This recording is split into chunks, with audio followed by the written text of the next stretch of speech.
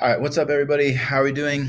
Welcome back. This is video lesson 2.3. We are moving on with transformations. Today, we're going to be diving deep and looking into the rules of rotations. Rotations is what we're doing. Here's a quick little warm-up. If you want to pause the video, try it on your own. This is what we learned last class in 2.2 about translations and reflections.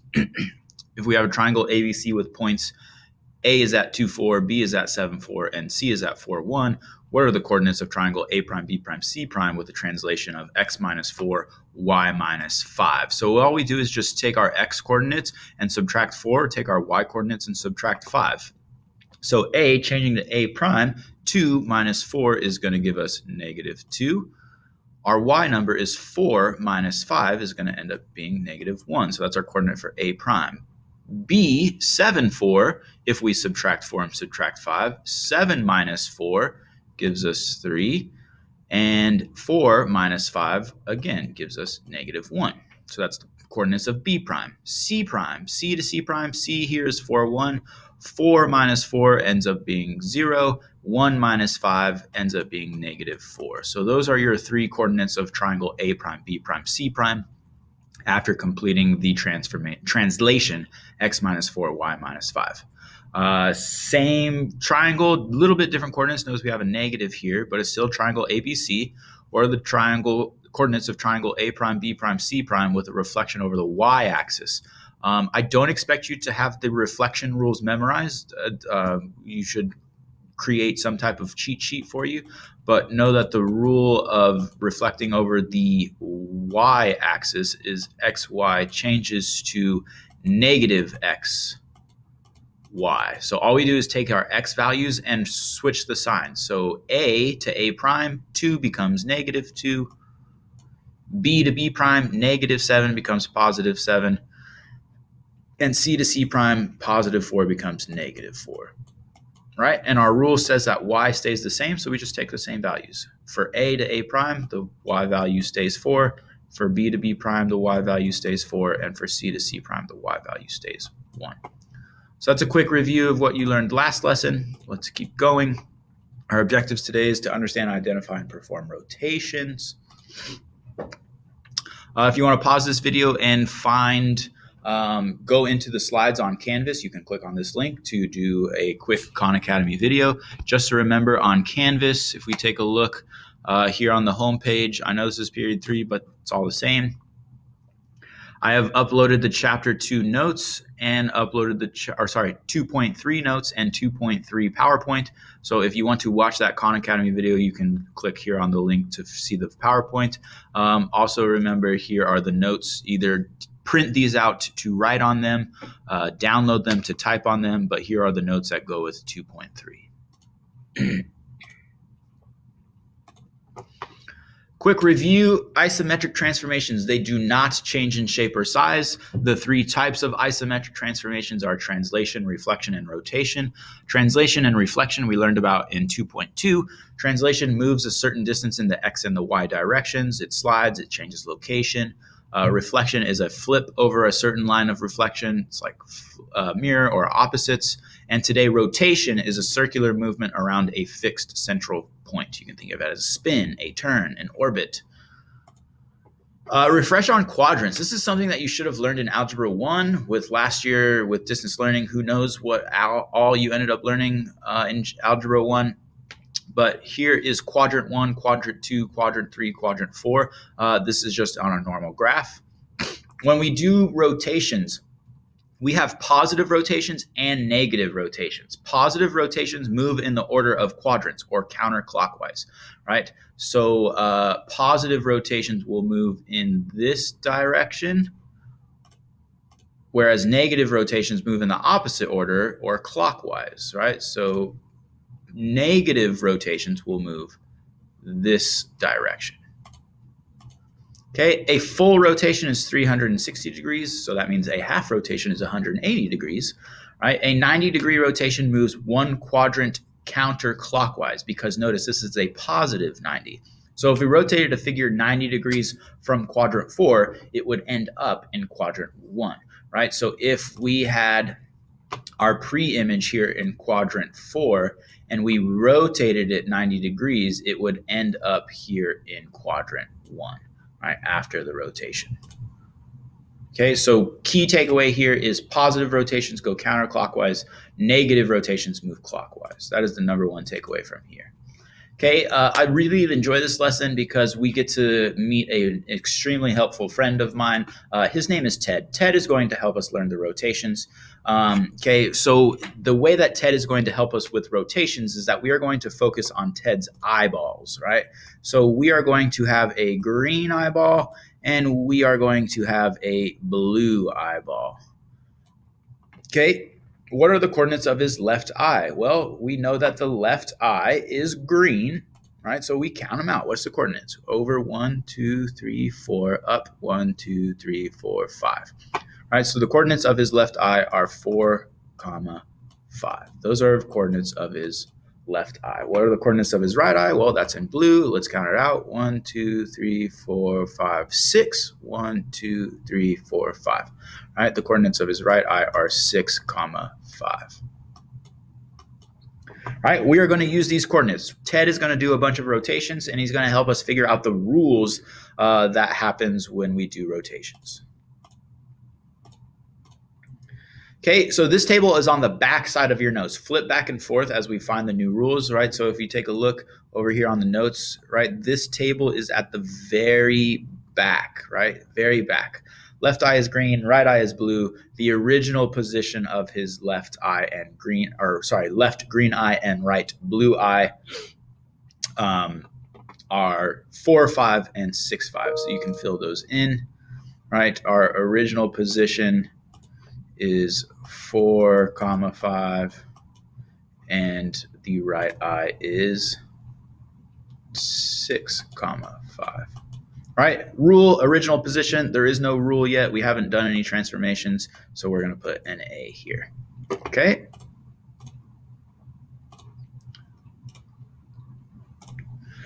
Good. Now, Ted is done a 180-degree rotation, right? Ted has now, he was over here, and now he has rotated 180 degrees. Remember, that's a half rotation, okay? Notice when you're upside down, right, you flip, this is your right eye and this is your left eye. When you flip upside down, right, it's almost switched. So this, let me show, right, blue right eye is right here.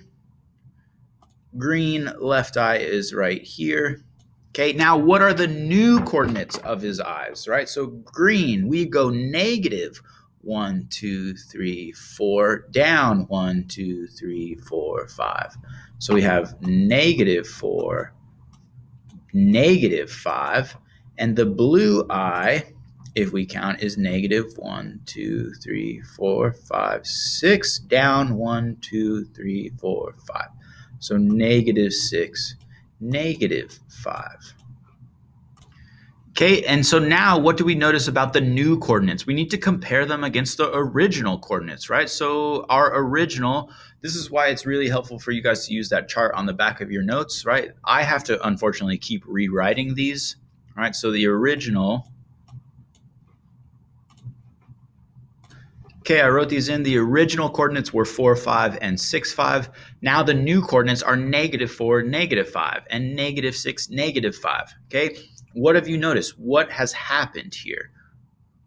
So I want you to pause the video, think, write in your notes or type in your notes. What do you notice about the coordinates? What has changed? Okay, for me, I noticed that the numbers changed sign, right? 4, 5 changed to -4, -5. Both of the numbers changed to negative. The numbers stayed in the same place, right? And 4 and 4, 5 and 5, those are still in the same place. So now we can use that information to create what the rule is when we do a 180-degree rotation, right? Using just X and Y, not necessarily talking about the literal numbers themselves. So we notice that X4 changed to -4. The number stayed the same, right? But it changed the sign. So X is going to change to -X. And Y, we notice 5 changed to -5, still same number, just change signs, changes to -Y. And there we go, right then and there, we have created our rule for doing a 180-degree rotation. XY changes to -X, -Y. And again, if you flip back to the notes or on the back of your paper, you can put in our rules here, right? Again, unfortunately, this doesn't match up. It's a lot better when we're in person and we can write on paper, right? So the original position was 4, 5. The new position is -4, -5. Sorry, Joan just came into the room, so I had to pause the video. All right, our original blue was at 6, 5, and now our new blue is at -6, -5. Remember, we didn't have a rule NA here, right? But our rule here, if we write it in a different color, our rule of the positive 180 and negative 180 is that XY changes to negative X, negative Y. And again, I apologize for the poor writing. Okay, remember, positive 180 and negative 180 are the same thing, right? 180 is the only one where the positive and the negative ends up being in the same place. Okay, now let's see what happens when we rotate him 90 degrees. Remember, Ted's original location was right here. Now he's only rotated 90 degrees. This is a positive 90. So again, let's identify his right eye, which is in blue, is here. His left eye, which is in green, is here. Okay, same thing, just find the new coordinates. For his left eye in green, it is -1, 2, 3, 4, 5, up 1, 2, 3, 4. All right, so our new coordinates are 5, 4, and in blue, new coordinates is, oh, sorry, that is -5, 4, -5, 4. And then in blue, it is -1, 2, 3, 4, 5, up 1, 2, 3, 4, 5, 6. So -5, +6 are his new coordinates. Okay, now compare these coordinates for 90 degrees, compare them to the original. All right, what has changed? What did we do? Excuse me, pause and write your own observations. Okay, and for me, I noticed that the numbers switch places. Our original was 4, 5. Now it's switched to -5, 4, right? The 4 and the 5, they stayed the same number, but then they switched places. Okay, and then also I noticed that the original Y number changes sign. Our original Y number was 5, and now it becomes -5. So they switch places, and the original Y number changes sign. Same thing here, right? 6, 5. The numbers switch to 5, 6, and then the original Y number, which was 5, changes to negative. So we find out that our rule here is that XY changes to -YX. And that is our rule for 90-degree rotation. You can fill this into your chart on the back. Remember, a positive 90 is the same thing as a negative 270, right? You need to make sure that you are understanding the difference between our positives and our negatives, right? So you should already have those top two filled in, right? But we are going to fill in that the new coordinate of our left green eye was -5, 4. And our new coordinates for the blue was -5, 6, which means that our rule for 90 or -270 is that XY changes to -Y, X. There is your rule for positive 90 and -270. Okay, now we go to 270 degrees. Know that 270 degrees is like doing a 90-degree rotation 3 times, right? We started here, we went 3/4 of the way around. Positive 90, positive 180, positive 270. Also know that it is the same as a -90. Okay, but same thing, we need to find what are the coordinates of his left eye, what are the coordinates of his his right eye, right? So green eye is here. Blue eye is here. And we just find out what those coordinates are. Of the right eye, since I'm already on blue, we go to the right 1, 2, 3, 4, 5, and we go down 1, 2, 3, 4, 5, 6. All right, so we went right 5, down -6. And then if we do the same thing for the green eye, we go over 1, 2, 3, 4, 5, down 1, 2, 3, 4. So we went right 5, and we went down, which is negative 4. Now, same thing. We still have our original coordinates, right? His eyes that were over here. Compare them. What has happened? What did we change? What's the same? What's different? And write in your own observations here. What do you notice about the coordinates? Okay, for me, I noticed that the original x and y numbers changed sign again, right? 4, 5 switched to 5, 4. 6, 5 switched to 5, 6. But yes, those switched places. And then the second thing that we notice is that the original x number changes sign, right? It was positive 4. After it switched places, it became negative 4. It was positive 6. After it switched places, it becomes negative 6. Right? So our rule here is going to end up being x, y changes to, we know that they switched places, so it's going to become yx. And then we said that the original x number changes sign. So our rule is x, y changes to y negative x. And same thing, we are going to put those into our last last row of our chart on the back of our notes. Know that is a positive 270 and a negative 90, right? Those are the exact same things. Hold on, let me erase all this stuff. So our left eye changed to 5, negative 4. Our right eye changed to 5, negative 6, which means that our rule here is x, y changes to, it was y, comma, negative x. All right, and by this time you should have this entire table filled out with all of our rules. These are the 3 types of rotations. Remember, some of them are similar. A positive 180 is the same as a negative 180. A positive 90 is the same as a negative 270. A positive 270 is the same as a negative 90, depending on if you're going clockwise or counterclockwise. Okay, and again, here is the simplified chart showing you what those rules are. Remember, clockwise is all negative rotations. Counterclockwise are all positive rotations. Here are those rules. You should have them in your chart as well. First of all, let's say thank you to our good friend Ted. Right, Ted is a weird dude. He just likes to roll around and do some rotations, but he's very helpful in helping us learn our rules for rotation. So thank you, Ted. Please remember, positive rotations move counterclockwise, negative rotations move clockwise. And we could figure out rules for transformations on our own because we're awesome, right? I technically didn't give you the rules just straight up and say, here's the rules, memorize them. We were able to work through and figure that out. Okay, here's some examples. Please know that before we move on, I don't expect you to memorize all of these rules. Again, it's another reason why taking notes is extremely important. You should have all of these rules written down in one place so that way you can always refer back and know what rule you need to complete.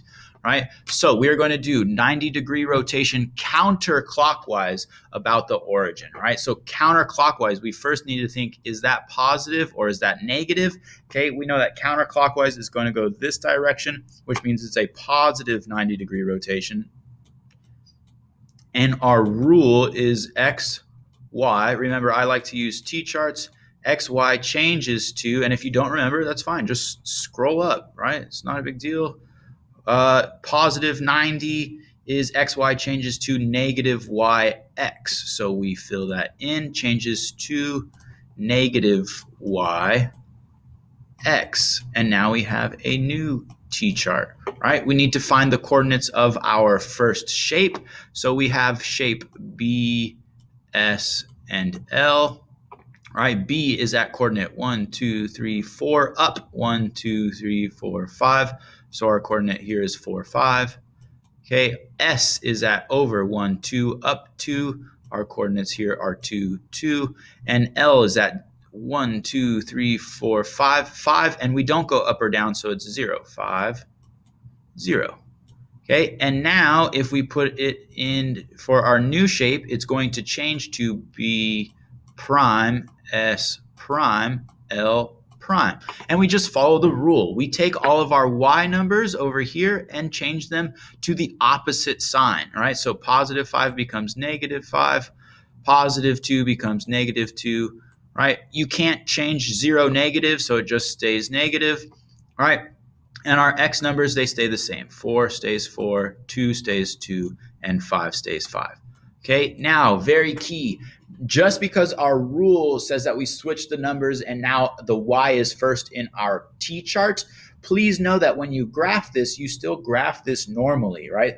Even though this is a y at the top of our column, this is still your x value when you are graphing. Okay, this up here is just for your rule. So for graphing sakes, we're going to change these back to our normal x and y. So we plot these. B prime is at negative 5, 4. So we go negative 1, 2, 3, 4, 5, up 1, 2, 3, 4. Plot that there. That is going to be B prime. S prime is at negative 2, positive 2, negative 2, positive 2. Plot that there.